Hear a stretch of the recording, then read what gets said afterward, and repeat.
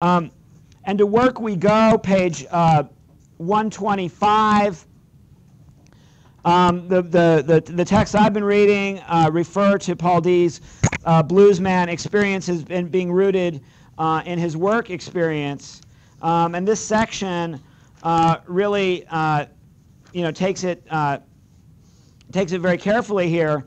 And other scholars, again, this guy now is quoting somebody else, Eckstein is quoting somebody called Alan Rice, who had an article about Paul D's chain gang experience and its importance in establishing an ethical and ultimately liberating notion of call and response. And I think I've got a quote from this guy written into the margins of my book.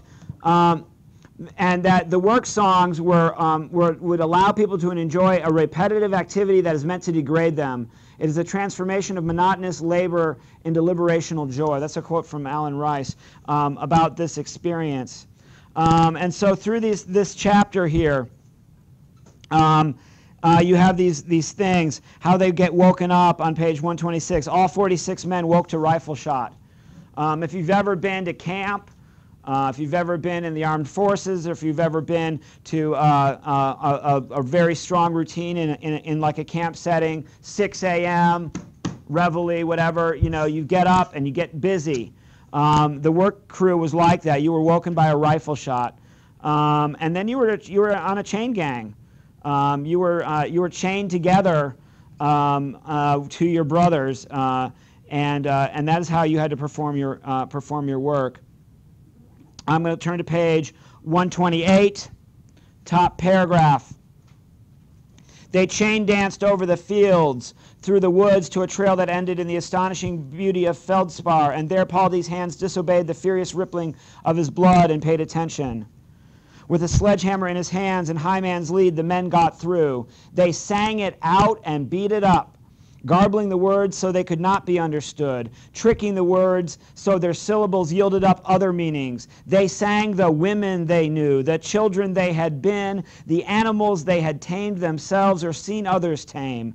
They sang of bosses and masters and misses, of mules and dogs and the shamelessness of life. They sang lovingly of graveyards and sisters long gone, of pork in the woods, eel in the pan, fish on the line, cane, rain, and rocking chairs. And they beat the women for having known them and no more, the children for having been them but never again. They killed a boss so often and so completely, they had to bring him back to life, to pulp him one more time. Tasting hot meal cake among pine trees, they beat it away. Singing love songs to Mr. Death, they smashed his head. More than the rest, they killed the flirt whom folks called life for leading them on. Now,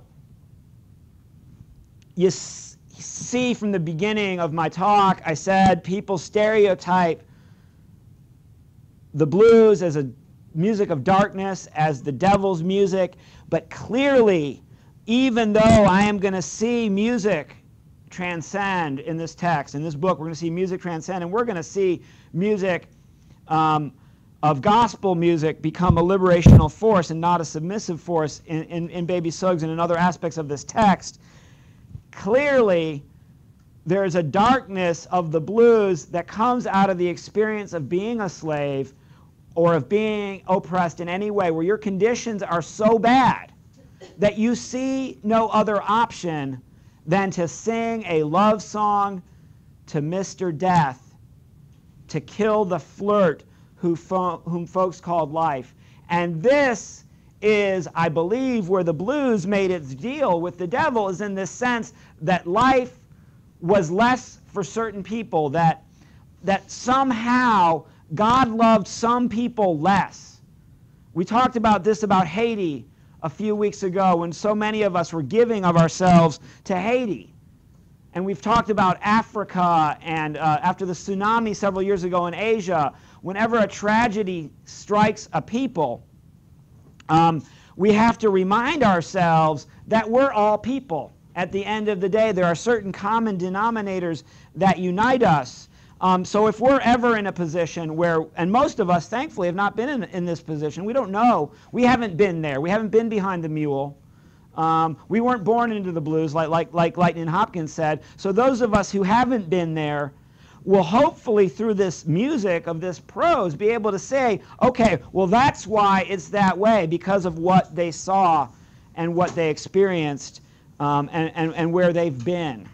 I guess I'm out of time. I see the shuffle of coats, the zipping and unzipping of packs.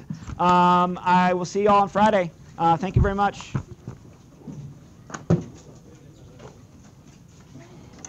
Bro, that was very good. I cannot believe you just did that. What did you say? Oh, you just hop on and jump.